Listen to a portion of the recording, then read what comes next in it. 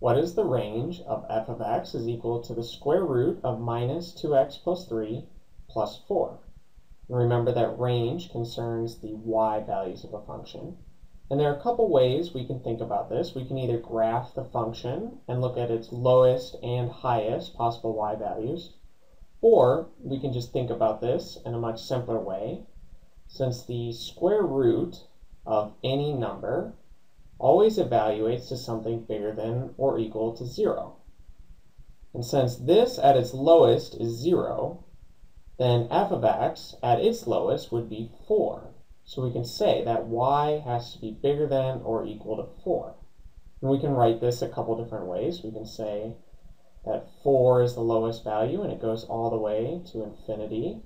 Or we can use brackets concerning the y values such that y is always bigger than or equal to 4.